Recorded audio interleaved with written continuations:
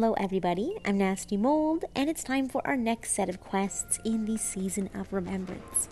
Quest 3 and 4. Although some people might call it Quest 2, I guess. We're going to go down here into the Repository of Refuge to start our next part. As usual, all we have to do is go over to the quest giver and give him a little chat. Hello. And we will start our third quest. The tiptoeing tea brewer regrets the past. Retrieve the lost memory lanterns to help them. Oh.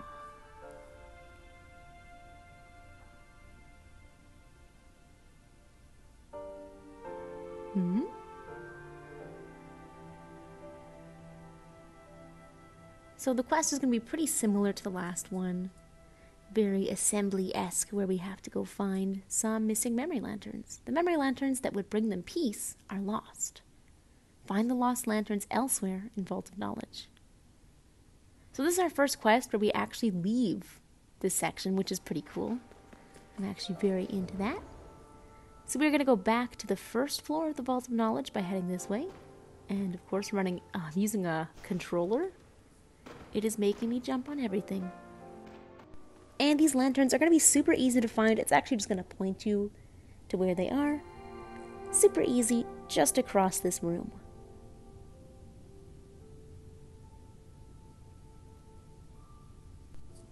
Again, this quest is going to be super easy to do.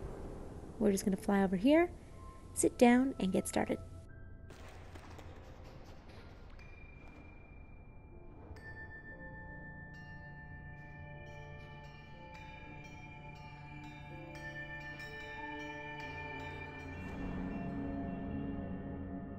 Now we must gather all the pieces. If you really can't find any, you can also deep call on yourself, and I believe it makes these light up and call.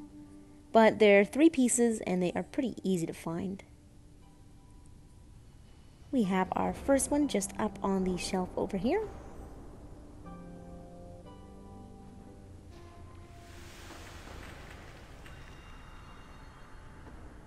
Oh my goodness, I don't like using controller. Huh. Our next one is just across down the hall a little bit.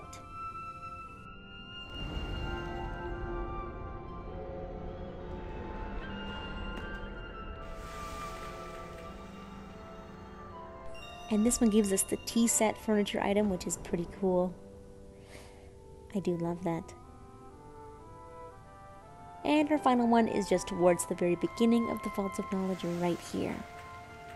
And this one gives us, the bookshelf. So with that, we are already done the quest. Super, super easy. We're just going to fly all the way back over here, back into the Repository of Refuge, and turn this quest in.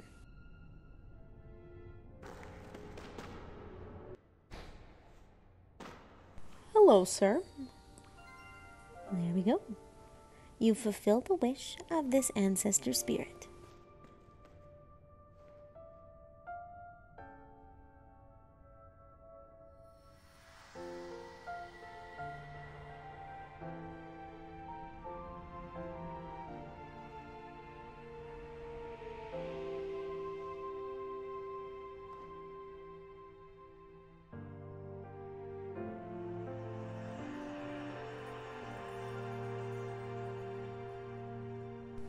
And back to speaking to them again for our reward and also the 4th quest.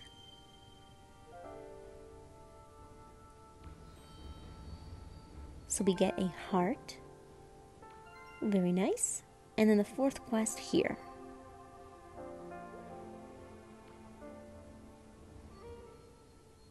The spirit longs for what they have lost. Visit the shared space shrine to help them. So once again, we have to design another shared space, and this time it has to be based around the tiptoeing tea brewer, and we have to use some of their items.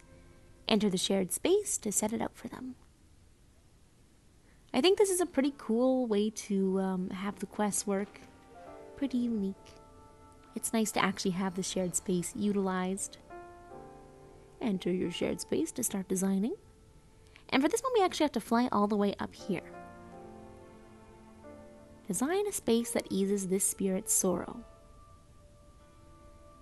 Now, a warning. If you're like me and you play in one-handed mode, it is not going to let you fly up. That's why I'm using a controller today, so I can actually fly using the button on the controller.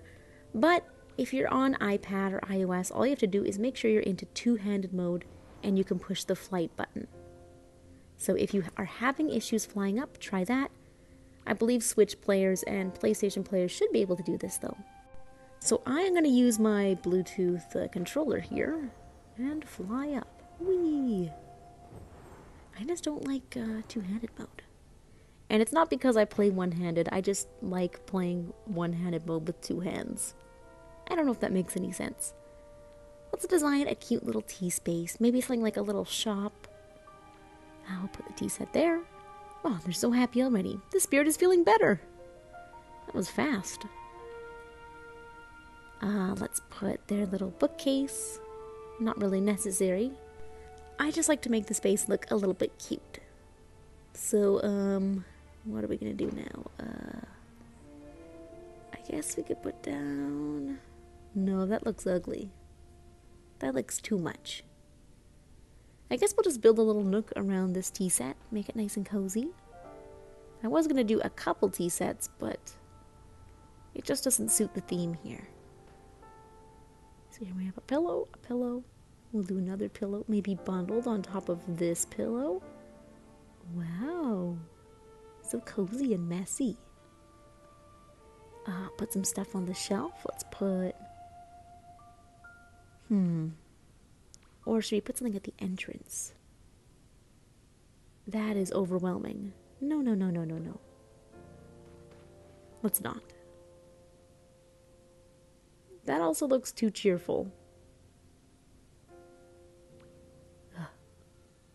Whatever. It works. And then we'll put some stuff on the shelf. I want to put the fox. It always faces away from me. Gotta go behind the shelf. And then... Hello. Okay. And then, I don't know. What else should we do? A pot?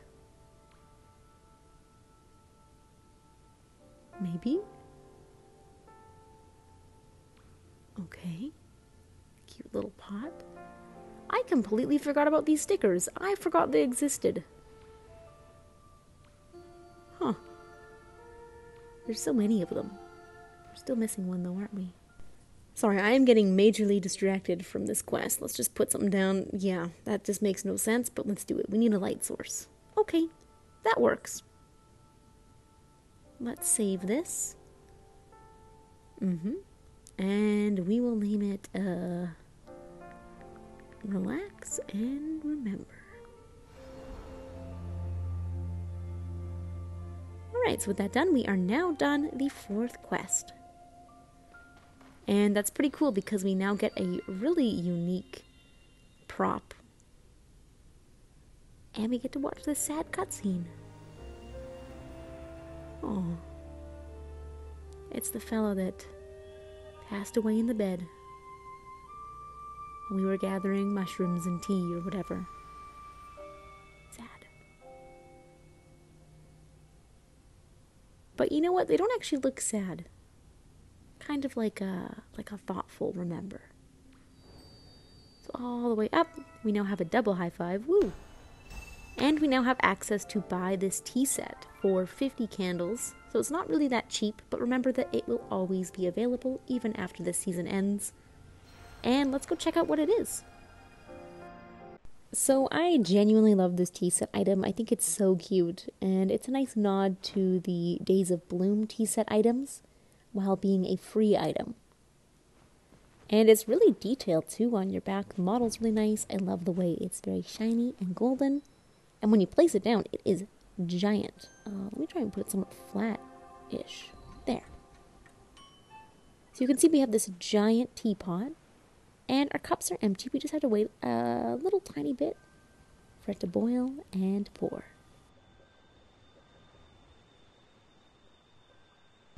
And you can hear it also has a really cute boiling noise, a whistle, and the cups are filled.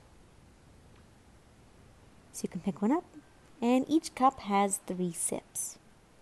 Now the downside about this is that it doesn't function like the other tea sets. It's not a chat table. It's just here to put in a shared space or somewhere public and have some tea, maybe with people you already have as friends. But it's extremely cute. All we do is pick up a cup, have a sip.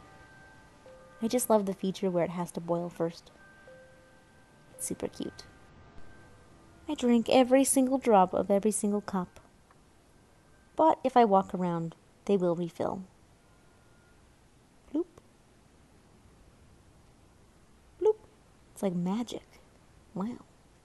Truly, this is such an adorable prop. I think it's one of the best ones we've had so far, especially as an in-game currency item. But do remember that it is always available from the Remembrance Guide, so if you don't have the candles, don't worry too much about it. And that is everything with the Quest 3 and Quest 4 of the Season of Remembrance. Thank you guys so much, as always, for watching. Hope you found this helpful. Hope you enjoyed. And I'll see you around. Bye-bye.